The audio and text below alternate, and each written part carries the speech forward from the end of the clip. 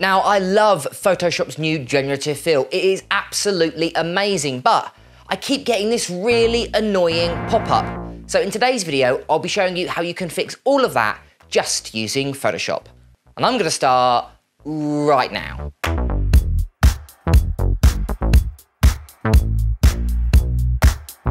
So you're loving the new generative fill, but it keeps popping up with this really annoying message, basically saying you're violating user guidelines, but all you're doing is just expanding the image or adding in a corner. You're not doing anything wrong. And let me quickly show you how it happens. So I've got this lovely photo of a couple that I've recently done. All I'm gonna do is simply, I wanna expand the image ever so slightly, like so. So I'm turning it more into a square.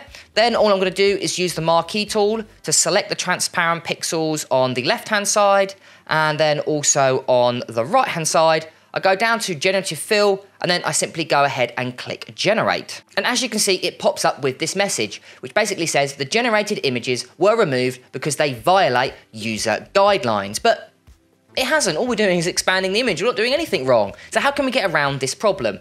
All you'll need to do, and it's a really simple and easy fix, go back to generate fill, but instead don't leave it blank. Add something in there. You could add in a specific keyword, like for instance, expand image, or if you just want to be nice, quick and easy, simply just add a full stop or a comma or a semicolon, and basically add anything. Honestly, it should work apart from spacebar. It's the only one that doesn't work. Go ahead and click generate again, and it should fix this problem.